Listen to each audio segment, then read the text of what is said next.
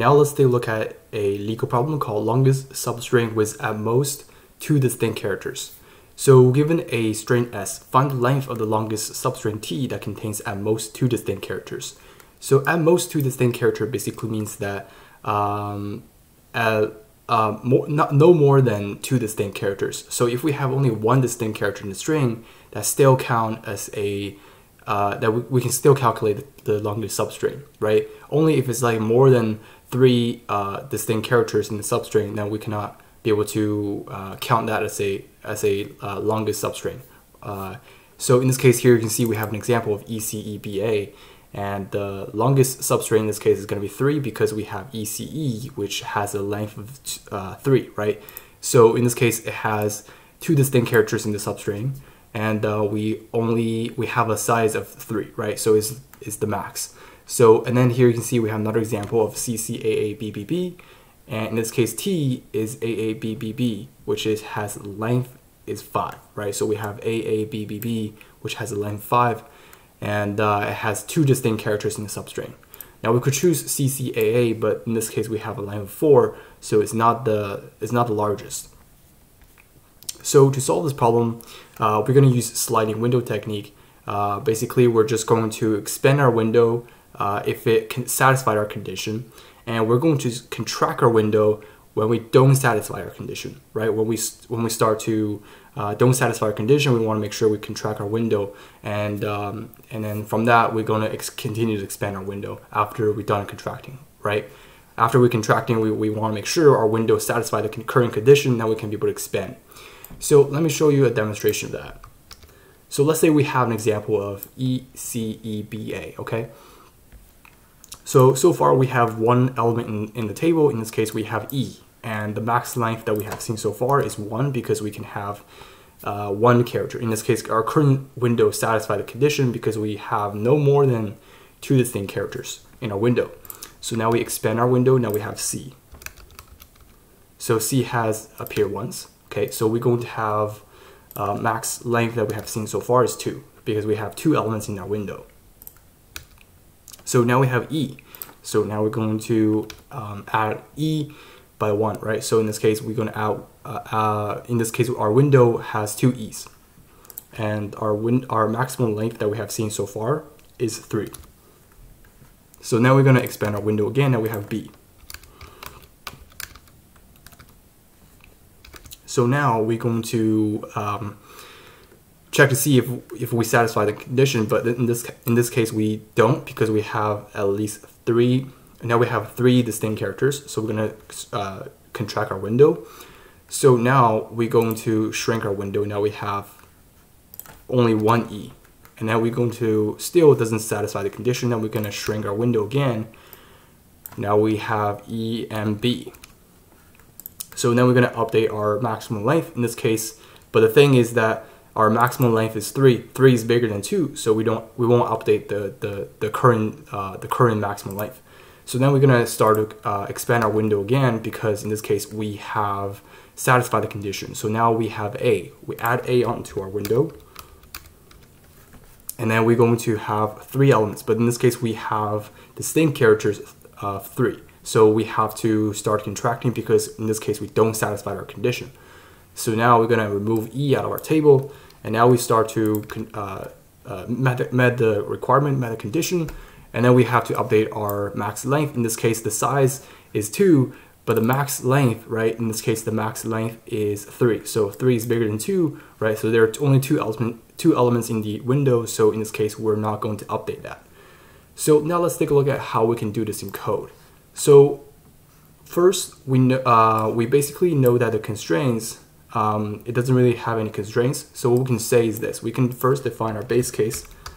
So if the string is empty or string has only 1 element, then we can just return the size of the string, right? Because there's only 1 element, or there's no elements at all. So we're going to return the size of the string, if the size of the in this case, if the size of the string is less than 3, actually, because if there's only 2, then we know that that's gonna be a valid answer, right? Then once we define our base case, we're going to define our pointers, right? So define our pointers. and we want to make sure we define a table, right? And we want to define a max length. So once we define those variables, we're going to basically trying to find the max length, right? So max length substring, 2 distinct characters, okay? So let's define those sections. So first, we're going to have n, which is equal to s dot length. Or what we can do is we can convert this into a character array, which is equal to s dot to character array. And then we're just going to say array dot length. Okay, so once we've done that, we're going to say if n is less than 3, we can just return n, right? If there's only one element in the array, in the array, then we can just return the size of the array. If there's 2 elements, then we can just return 2, right?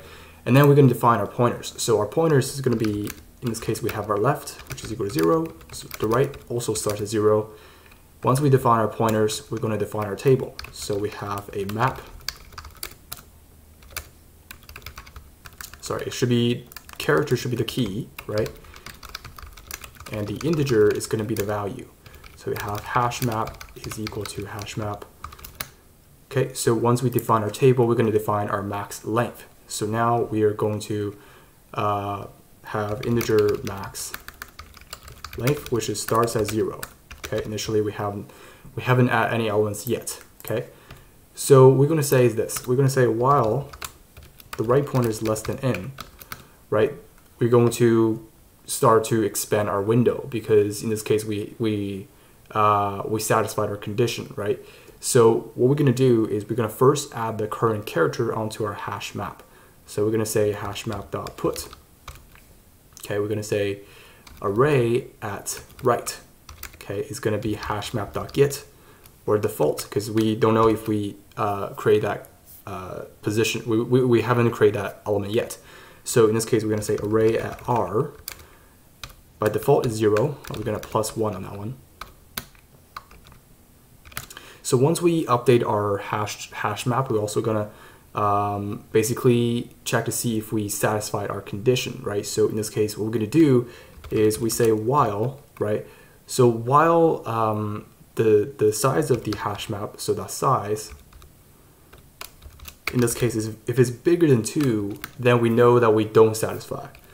So we shrink, so we contract our window if we don't met the condition, right? If we don't meet the condition. So in this case, we're going to start to shrink our window, right? So what we're going to do is we're going to remove the element that the left pointer is pointing to. So we're going to say hash map.put array at left. We're going to decrement that element by 1. So hash map.get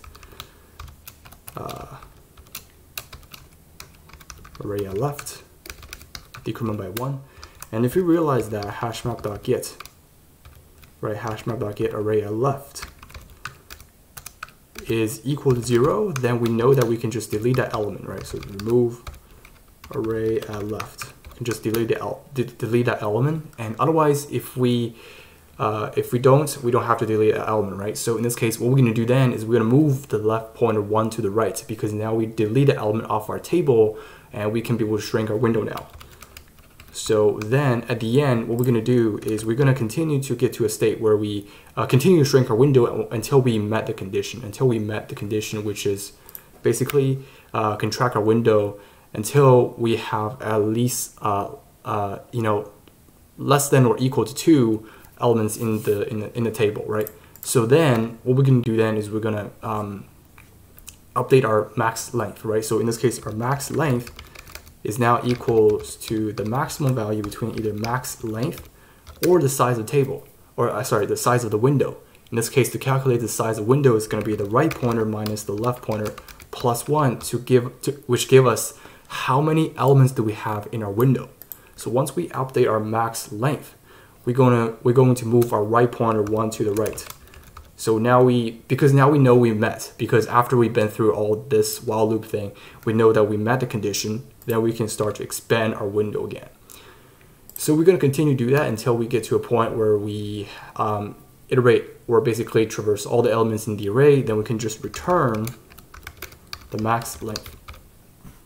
Okay, so now let's try to run our code.